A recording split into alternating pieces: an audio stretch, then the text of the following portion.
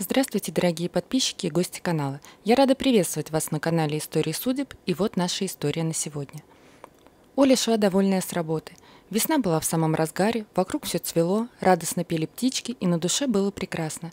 С утра все было как обычно. Она встала раньше всех, приготовила завтрак, накормила мужа и дочку. Проводив дочку в школу, поехала на работу. Прошел только час, как ей позвонила секретарь шефа и сказала, что шеф срочно ее вызывает. Оля немного испугалась. Ругать ее было не за что вроде. Но тогда зачем он ее вызывает? Думала она. «Ольга Владимировна, присаживайтесь», – спокойным голосом сказал Игорь Константинович. «У меня к вам важный разговор, от которого будет зависеть ваша дальнейшая карьера». Оля непонимающе смотрела на шефа. В голове роились разные мысли. Она работала в этой фирме уже 7 лет, и даже когда ее повысили до начальника отдела, Игорь Константинович ее не вызывал. «Значит, хочет уволить», – думала она. Хотя в этом месяце ее отдел сработал на отлично. «Ольга Владимировна, не пугайтесь», – уже с улыбкой сказал шеф. «Я давно наблюдаю за вами, как за сотрудником, конечно. Мне нравится, как вы находите подход к подчиненным. Они вас уважают, но при этом и побаиваются, а также делают все на отлично и ждут от вас похвалы. Мне очень нравится такая стратегия и тактика. Через 3 недели увольняется Егор Викторович, мой заместитель. Он переезжает с семьей в другой город, и я хотел бы предложить вам его место. Что скажете?» Оля от шока не могла сказать ни слова, а только улыбнулась. «Вижу, вы не против. А перед тем, как он вам начнет передавать дела, я хотел предложить сходить в отпуск на пару недель. Конечно, отпуск будет оплачиваемый. Просто у вас по графику был через месяц, но с новой должностью вы не сможете пойти в это время. Летом-то у вас точно будет еще. А этот отпуск, скажем так, за выслугу лет. Пару недель отдохнете, а потом за неделю примете все дела. Договорились?» Конечно, Оля ответила согласием. Да, она прыгать от радости хотела, как маленькая девочка, но показывать это было нельзя. И вот сейчас она пораньше шла домой. По такому случаю решила прогуляться пешком через парк и полюбоваться природой. В последнее время она много работала, и ей не удавалось вот так безмятежно пройтись. Она шла и думала, куда они поедут летом отдыхать. Раньше хотели съездить в Турцию или Таиланд, но теперь с новой должностью и с ее зарплатой они смогут и на острова, о которых они так много читали с дочкой. Дома никого не было. Муж Витя был на работе, а дочка Лена не пришла еще со школы. Оля решила приготовить что-нибудь особенное по этому поводу и пошла в магазин. Накупив много вкусностей, она счастливая шла домой.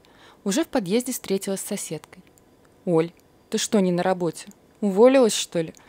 Оля решила не рассказывать соседке о повышении. Та и так постоянно смотрела с завистью на их семью. А завидовать было чему. Счастливая семья, живущая в своей квартире, хорошая машина, няня у дочки, в отпуск ездит за границу. Поэтому Оля кивнула и попыталась даже сделать грустное лицо. И пошла к себе домой. Зайдя в квартиру, она рассмеялась. В обед пришла дочка и была рада видеть маму вместо няни.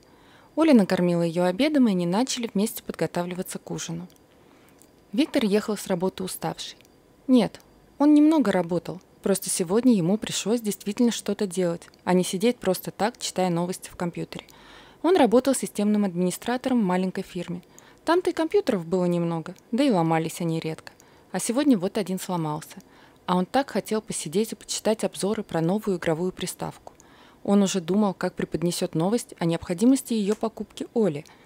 Оля зарабатывала хорошо и могли себе это позволить. Но она все твердила, что надо дочке новую кровать и стол купить. Но ничего, он знает, как ее уболтать.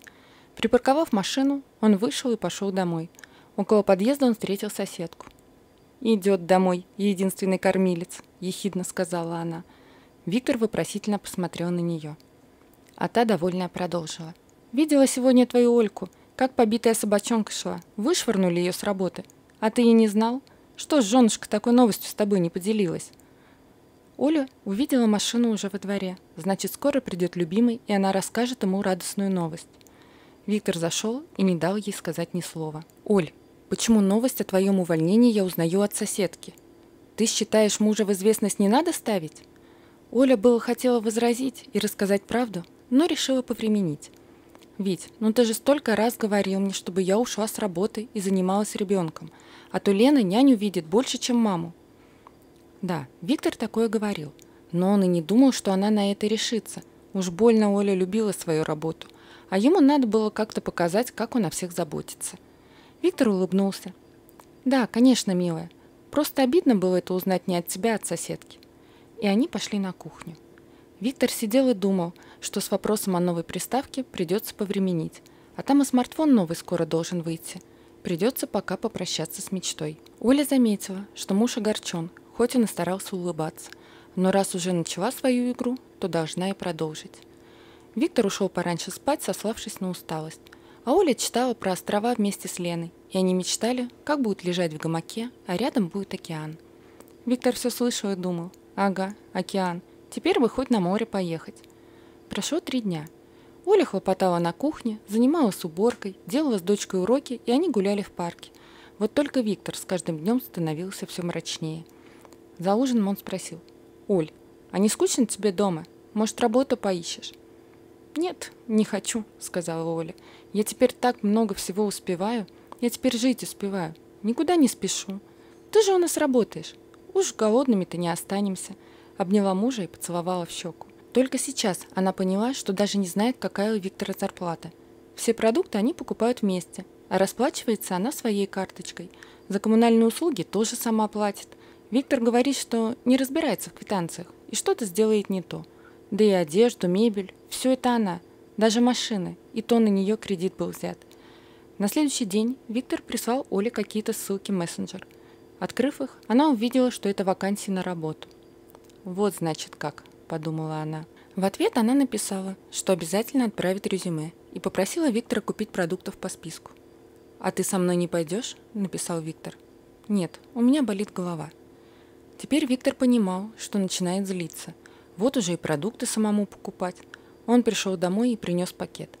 «Оль, если я на такие суммы буду каждый день покупать продукты, то у меня на бензин не останется денег», – не скрывая злобы, сказал Виктор. «Ничего страшного, ведь. Поедешь на метро или на автобусе, вот и сэкономим. А может быть, нам продать машину? На эти деньги полетим на острова. Лена так о них мечтает». Виктор аж поперхнулся. Как продать его ласточку? Как он, такой красавец, будет подмигивать девчонкам из окна автобуса? Но вслух сказал: «Нет, Оль, вот ты выйдешь на работу, и мы заработаем. Ты резюме отправила?» «Да, отправила, но везде пришел отказ». «Ладно, завтра еще поищу тебе». «Ладно, завтра еще поищу тебе». На следующий день Виктор позвонил. «Оля, прыгай, я нашел тебе классное местечко и уже записал на собеседование. Через час заеду за тобой». Оля не прыгала. Она расстроилась еще больше, понимая, что все, что до этого говорил муж, про то, что ей надо заниматься домом, все это было наглое вранье. Через час муж приехал, и они поехали. Виктор остался в машине, а Оля зашла в офисное здание и решила просто где-нибудь посидеть, и нашла кафе на 2-м этаже. Через час она вышла. «Ну что?» – нервно спросил Виктор. «Ничего», – спокойно сказала Оля. «Там взяли другую, которая имеет связи». Виктор вел машину и еле сдерживал злость. Приехав домой и только закрыв дверь, он начал кричать, как ему надоело тянуть всю семью на себе, что они все сидят на его шее, что за неделю можно было найти работу и что в итоге он уходит. Оля засмеялась. Она еще днем собрала вещи мужа в чемодан. Она вынесла ему чемодан и сказала: «Уходи». Виктор стоял в недоумении. «Да кому ты будешь нужна, безработная, да еще и с ребенком? Я вам денег давать не буду». «Уходи. Нам не нужны твои деньги. Мы с дочкой прекрасно проживем и без них, как уже и жили раньше. Ах, да, ключи от машины оставь, она на меня оформлена, и отсудить ее не получится у тебя. А квартира моих родителей была и досталась мне в наследство. Так что вот твои вещички».